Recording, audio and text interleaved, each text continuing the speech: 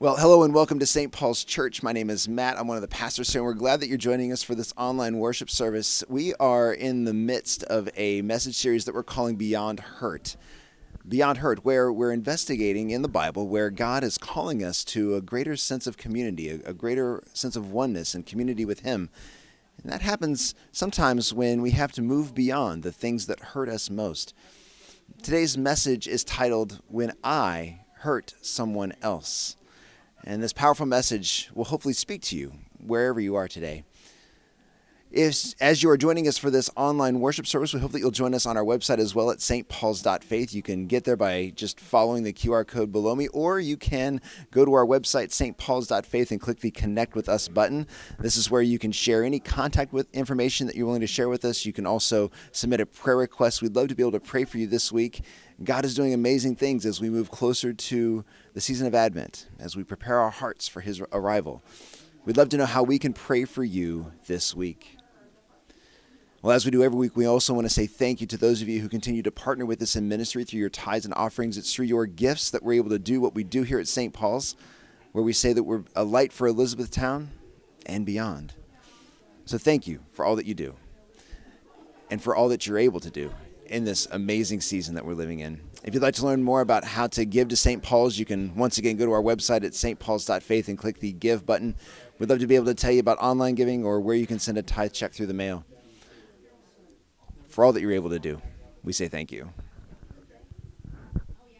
And would you join me now for a moment of prayer as we prepare our hearts for worship? And gracious God, we thank you for this day and for all that you do and for everything that you're about to do. We ask, Lord, now that you take these gifts that we're able to return and multiply them several times over as your work here on earth through your church continues. These things we pray in your name. Amen. Well, it's about that time, friends. Let's go in for a time of worship.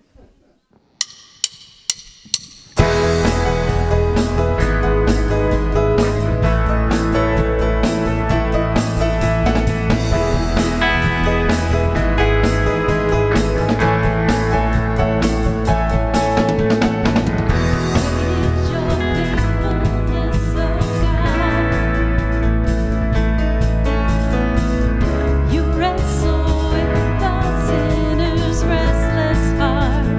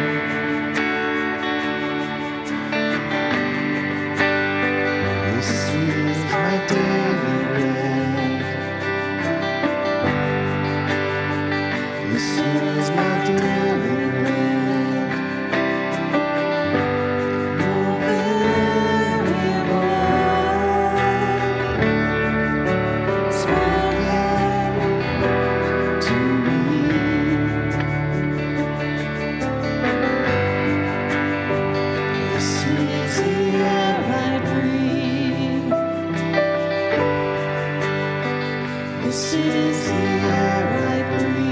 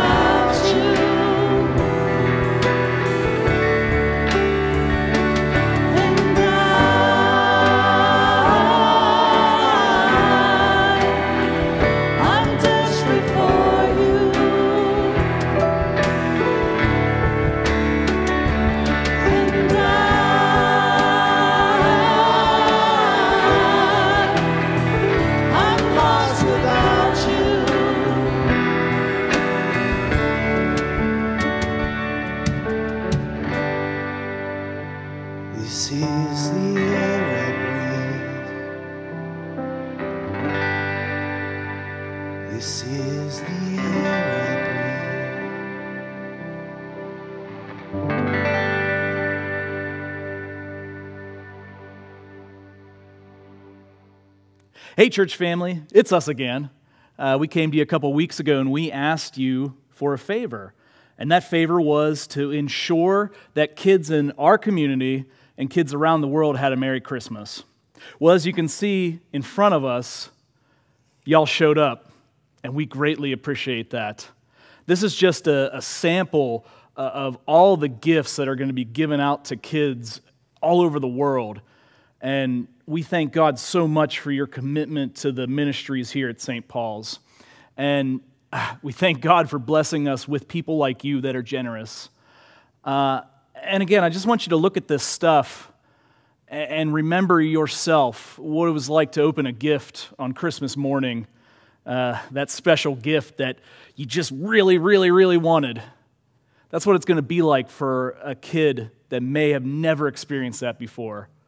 So absolutely amazing. Thank you.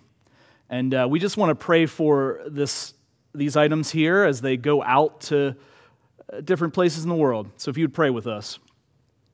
Dear Heavenly Father, we thank you so much for the gifts that you've given us, for putting people here that are willing to make sure our kids have a Merry Christmas. We thank you for that blessing, Lord. And we pray for each and every item here that it makes it to its destination and that it just fills the the kid that gets it with your joy, Lord, and it lets them know that they're loved by a love that is so much greater than anything we could comprehend. And once again, Lord, we thank you for all of this blessing right here.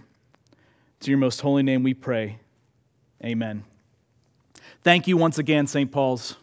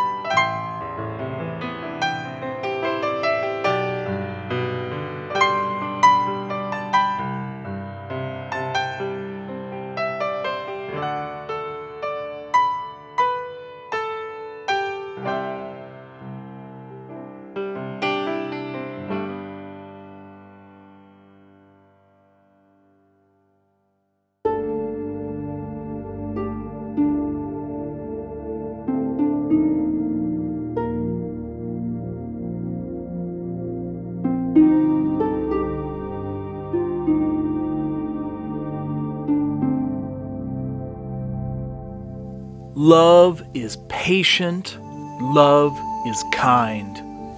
It does not envy. It does not boast. It is not proud. It does not dishonor others. It is not self-seeking. It is not easily angered. It keeps no record of wrongs. Love does not delight in evil, but rejoices with the truth. It always protects, always trusts, always hopes, always perseveres. Love never fails.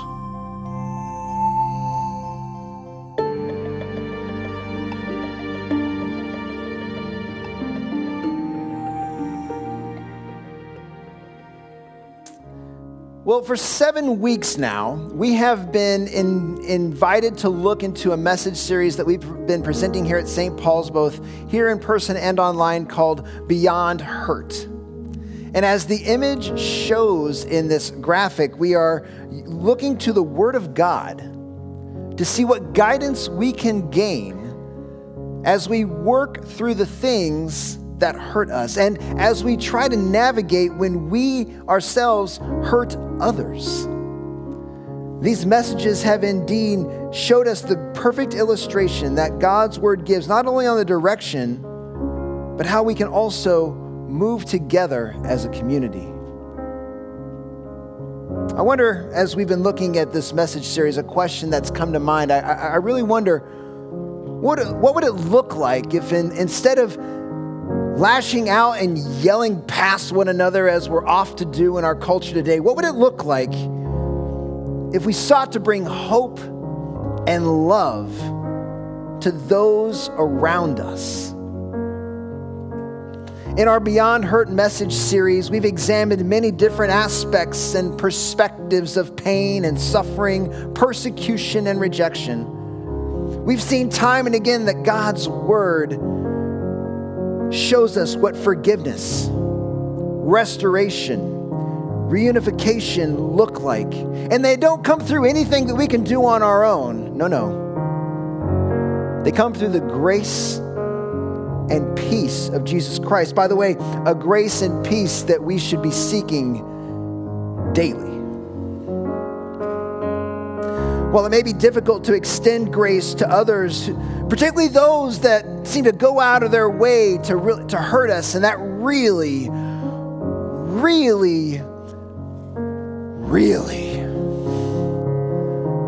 hurts us the most. We also have to think of times when, in fact, it's hard for us to forgive ourselves. Today's message title is When I Hurt Someone Else. And when I was tapped on the shoulder last week by David Wolverton to prepare this message, I thought, oh, good, a message I need to hear. Because, see, for some in the room like me today, we know what it's like. We know the feeling that when we come to the realization that through something that we've done unintentionally or something that we've done intentionally, we have hurt someone else. In fact, there may be someone watching online today or sitting in the room who just recently let their emotions get the best of them, and as words shot out of their mouth, anger overboiling and clouding their judgment, they might have even felt good about how poorly they made someone else feel. Today I want us to look into a couple of questions. What is happening when we hurt others? And what does our lashing out at another person say about our witness for Christ? As those questions dwell here, let us take a moment and just pray together to prepare our hearts for worship. Gracious God, we know that you can do anything. And we pray right now that as your Spirit fills this room, Lord, may it make room in our hearts for the message that you would have us hear today. Lord, clear the traffic out of the way. Silence the noise as we seek to be with you. These things we pray in your name, amen. So I can remember being in my early 20s. I think I was probably like 22, 23, young, too young to know any better, but certainly old enough to know better. You know what I'm saying? I was driving down a really busy street in West Wichita, Kansas called Central Avenue. It was a 5-lane road with 2 lanes going each direction and a big turn lane in the middle. This street was busy all the time.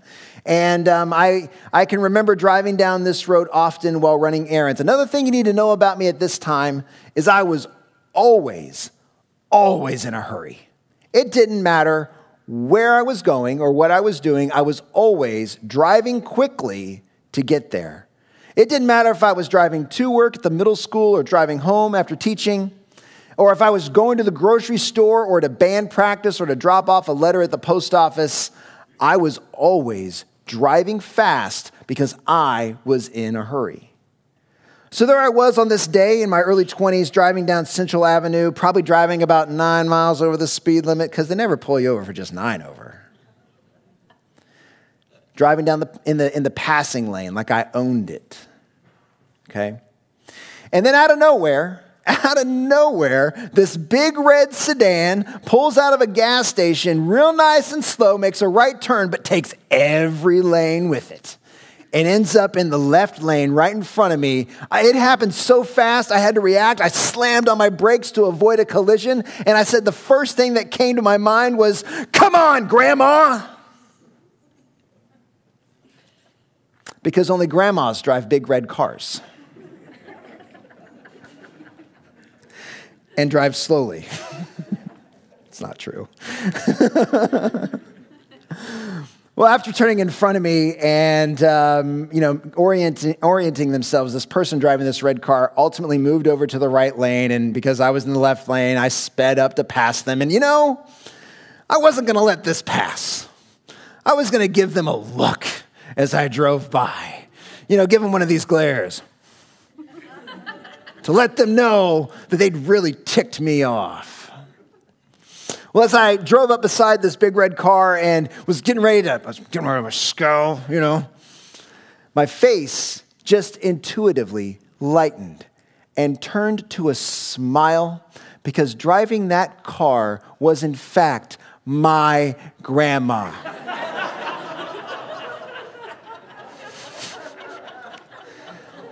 100% true story. You can't make this up. When she saw me, she waved. And I waved back. And my grandma Jessie Skillen went on her way and I went mine. And I can remember looking in the rearview mirror. I could only see, about this much of my face when I looked at myself. And I thought, oh my, I don't want to be that angry reactionary person anymore while I'm driving. It was just a moment where I felt like something different has to change. I've told this story for nearly 20 years, and what I love about the story is that it's about my grandma Jessie, one of my most favorite people. She went home to be with Jesus a few years ago, but today I get to share her life with you and a couple of hundred other people as part of this message today. And that brings me great joy. I also love telling that story because it's an illustration really of two perspectives that we can look at each other and see a clear difference. One perspective of sort of like this petulant adolescent anger, that's just explosive and reactive. And the other perspective of love. You see, when we hurt other people, our default is this reactionary, unbridled anger, and we're not operating often from a place of love. We're not operating from a place of kindness. We're operating from really a place of anything but those two things. And a principle that we've heard time and again from our senior pastor, David Wolverton, is that hurt people hurt people. When we are passively or actively hurting others, it's very likely that we're operating also from a place where we're trying to avoid some kind of pain or unsettled nonsense in our lives, or worse, we're trying to navigate it alone. And we don't know what to do. And so we're just all the time. You know what I'm saying? Maybe for some today that's hitting a little too close for home, but there is resurrection even in this. Last week, during a really beautiful and powerful message that Becky Rupp shared with us, when we were in the other sanctuary for the traditional service, she referenced the stained glass windows that are in the room. And if you've not ever seen our stained glass windows in our other sanctuary, I invite you at sometime to go take a look at them. On one side are the stories of the Old Testament, and on the other are stories from the New.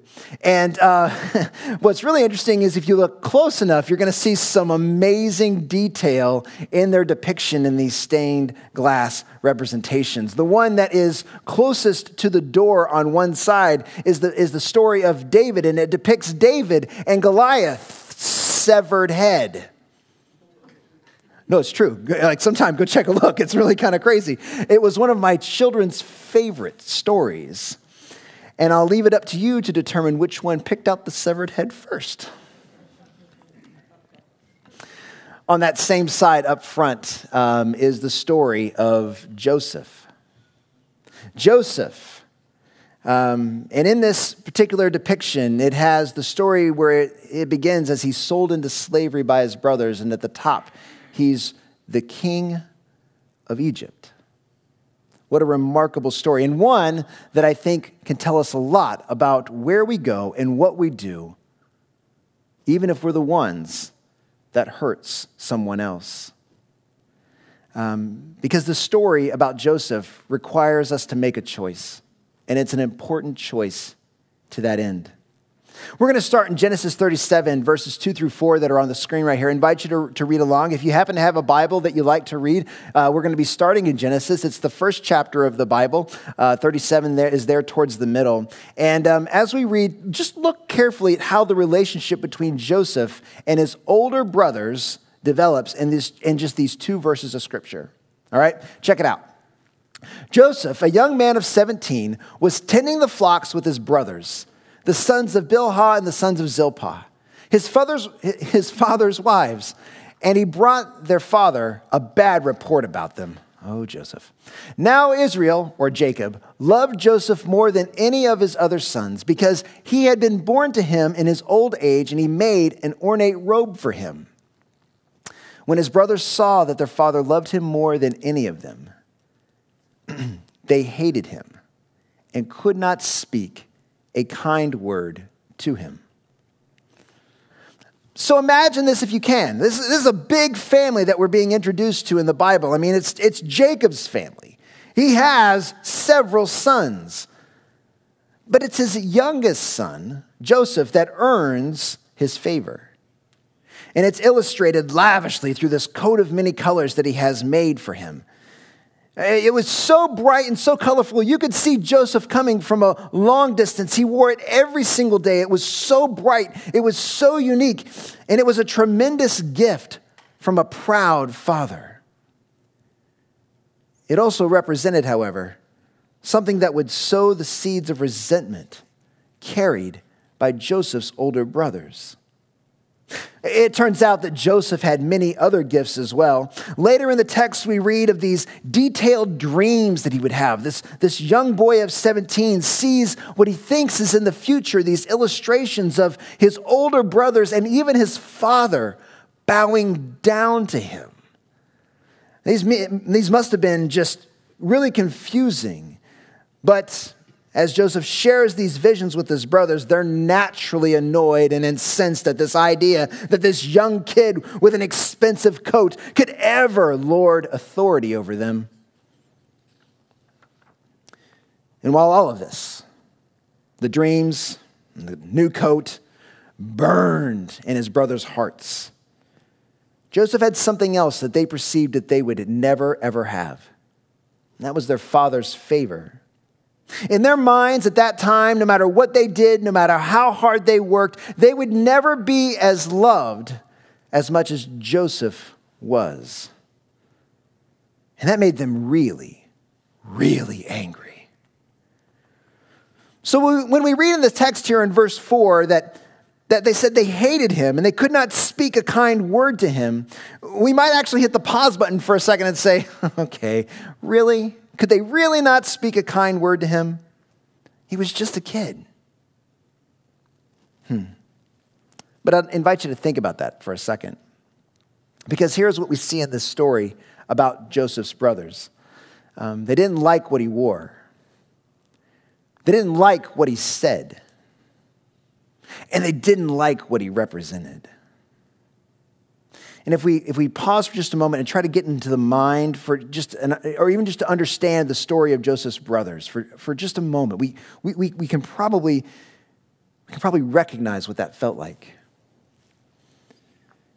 And as I was thinking about the story, I think the modern corollary that just sort of jumped off the page to me and it began to really kind of punch holes in my heart just a little bit is to think about, oh gosh, I can't even quantify how much ink and bandwidth and personal energy has been spent and likely wasted over the last year and a half or more about people worrying about what people wear, particularly on their faces.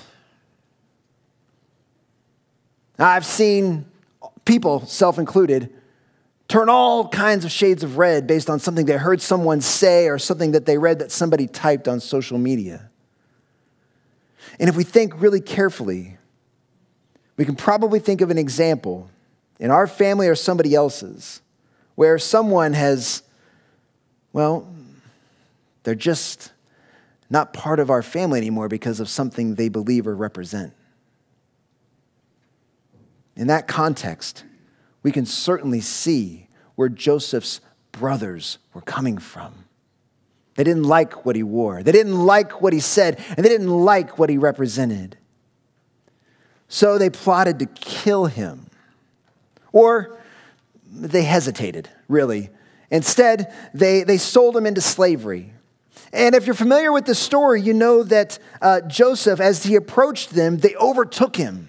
And they stripped him of his coat, and they threw him in a pit, and they sold him for 20 pieces of silver to a band of Ishmaelites traveling to Egypt. To cover up what they'd done, they slaughtered a pig and covered Joseph's coat in blood so they could present it to Jacob, their father, and tell him some story about Joseph being killed by a wild animal.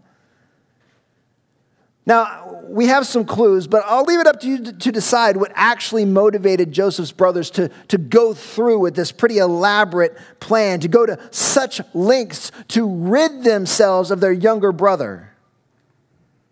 Perhaps they were mad with rage or fueled by unbridled jealousy. Remember, hurt people hurt people. Whatever their driving emotion, whatever internal condition they were dealing with at the time, we know for sure they were not operating out of a sense of love. What is love?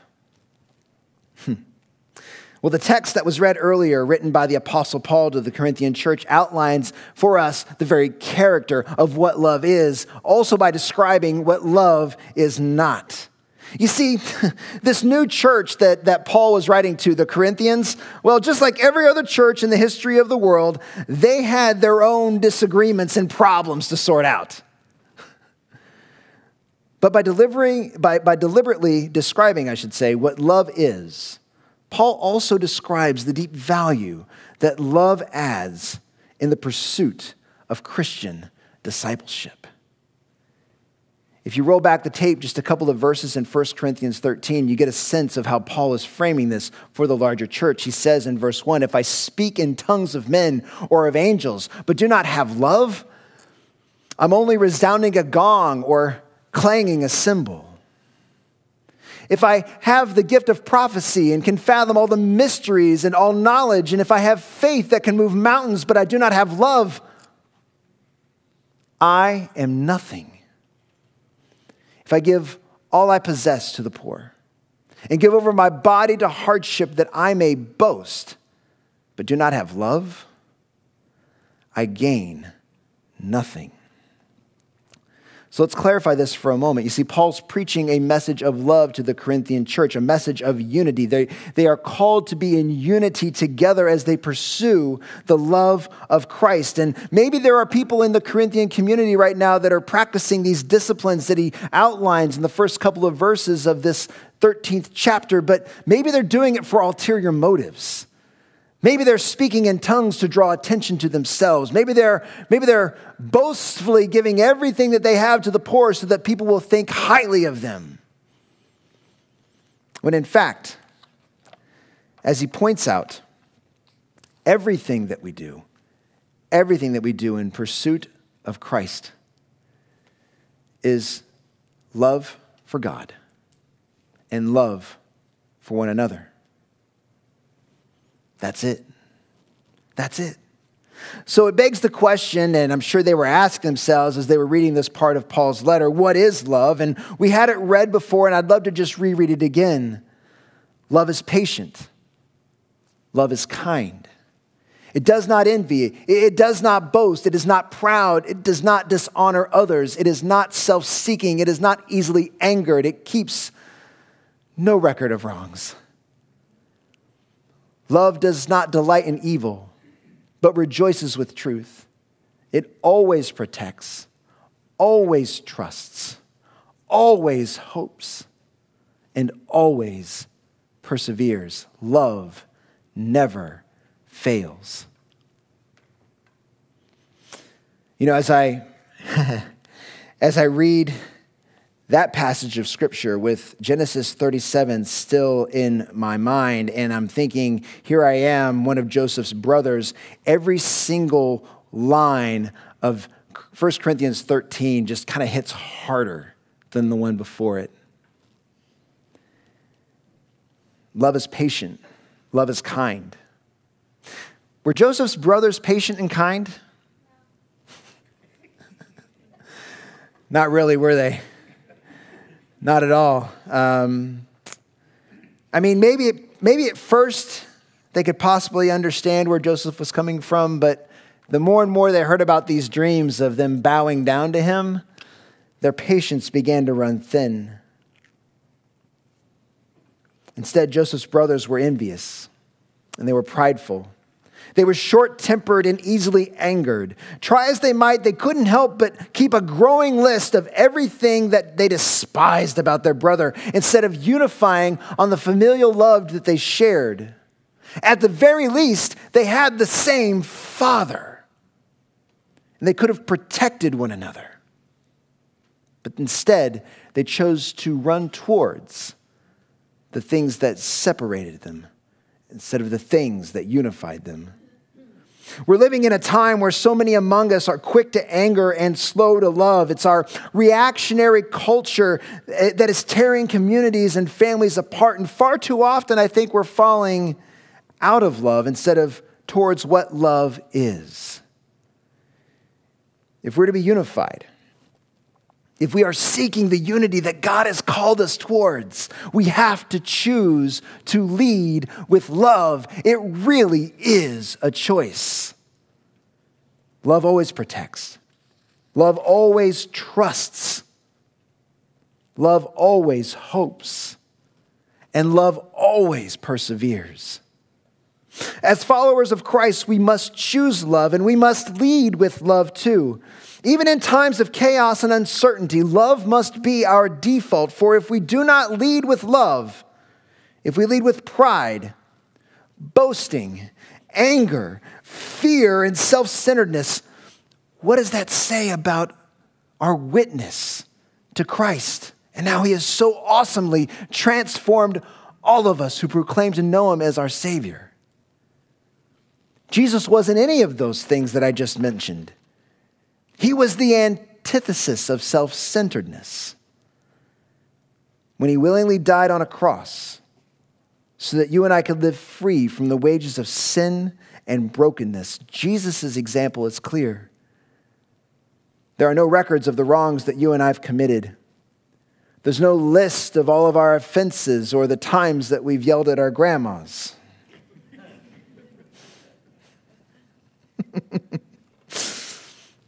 Because love never fails. So I have a picture that I'd like to show you here. This is a picture of a man that we know of only as Mr. Lee. Okay? Mr. Lee worked in a factory near his home in China when he was much younger. And one day he was approached by an older man who gave him a sword. And he gave other implements to the people that he was working with that day. Here's a closer picture of it. And this older man told Mr. Lee and his cohorts a very simple set of directions. Go into your village and kill anyone who is not from your country. You see, at that time, there were a number of Christian missionaries from all over the world, some from the United States. And they were sharing the gospel of Jesus Christ widely. And people were coming to know the amazing grace and peace and freedom that comes with knowing Jesus' name and accepting him as a savior of all sins. There were people in China at that time that didn't like what these new Christians looked like. They didn't like what they wore. They certainly didn't like what they said, and they didn't like what they represented. And so in 1900, of what would later become known as the Boxer Rebellion, several missionaries from around the world would perish. By his own count, Mr. Lee killed 7 Christian missionaries. 20 years later, so around in the 1920s, missionaries started to return to China. Some from even right here in Elizabethtown, Pennsylvania. They returned to share the gospel message with the Chinese people. Although the Boxer Rebellion was still probably very present in their memory and in their mind, they returned out of a sense of duty, a sense of calling, a sense of love for people that may have never heard the name of Jesus. One of those missionaries was Henry Oberholzer. I hope I'm saying his name right. He heard Mr. Lee's story. Mr. Lee would have been an older man at this point. And it turns out that Mr. Lee still had that sword that he was given several years ago. And he was haunted by it. You see, Mr. Lee had come to know the name of Jesus and to know the redeeming grace that comes through accepting Jesus Christ as his Lord and Savior. And he no longer had any need for his sword.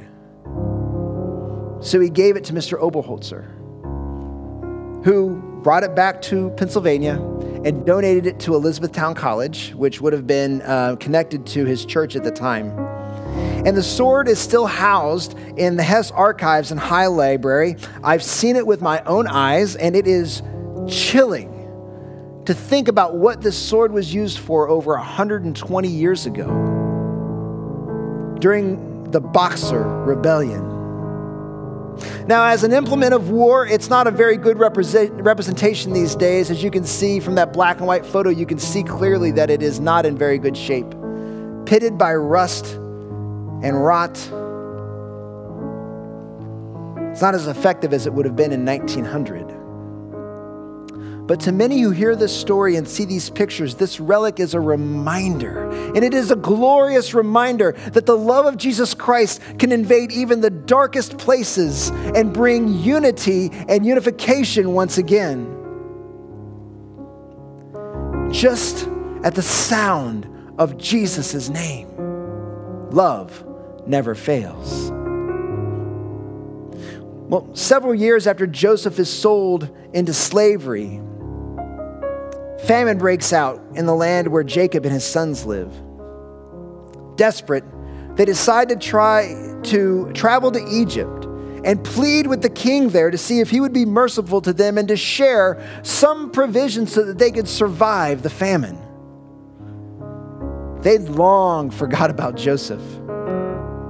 But you can imagine how Joseph felt when he saw them approaching him, now acting as the king of Egypt, running the kingdom for the king himself. And there were his brothers bowing before him, praying that he would be merciful to them and help them.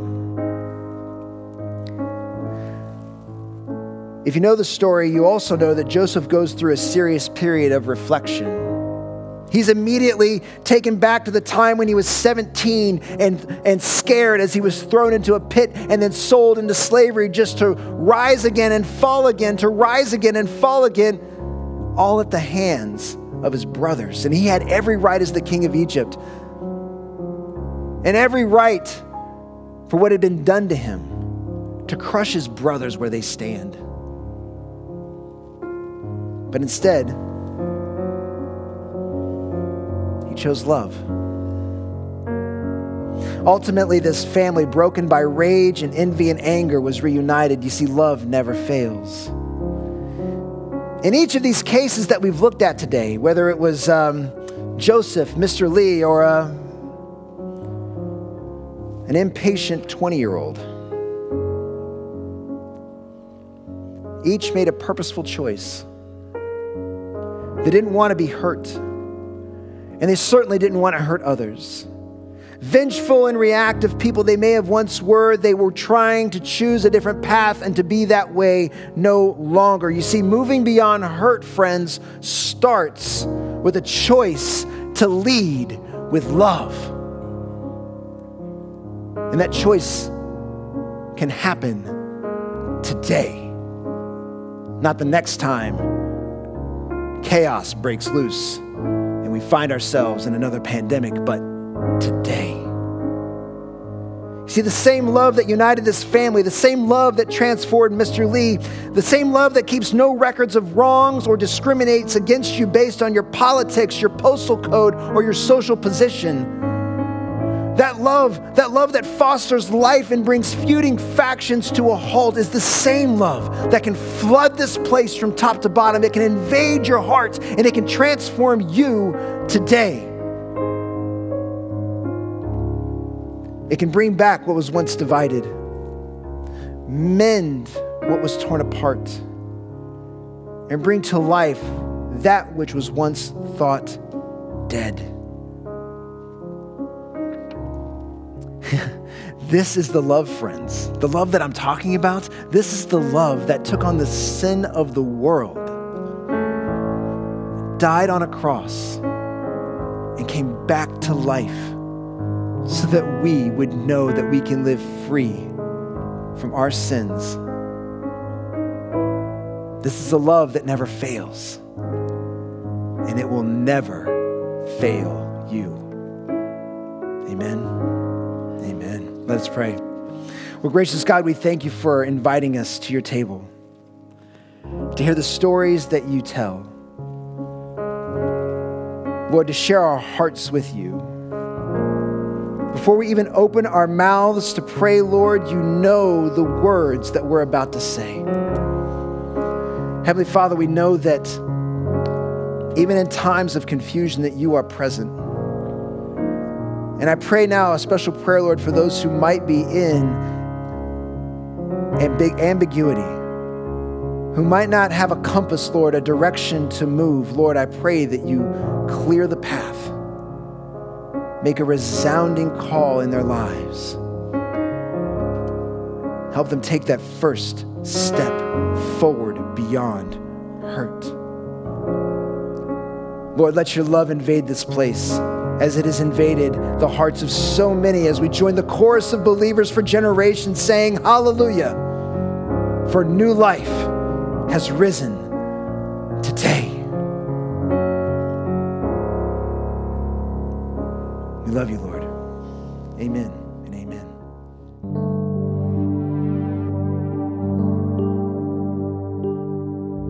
Well, thank you for joining us for this online worship service today. We hope that the message has meant something to you. If you've enjoyed this message and would like to share it with someone else, we hope that you'll use the share link right below this video to send it to as many people as you can. We hope that this message is spread far and wide as we learn together what it means to move beyond hurt. God is doing an amazing thing in your life, wherever you're hearing this today. Know that when we choose love, we're choosing Him, and love never fails.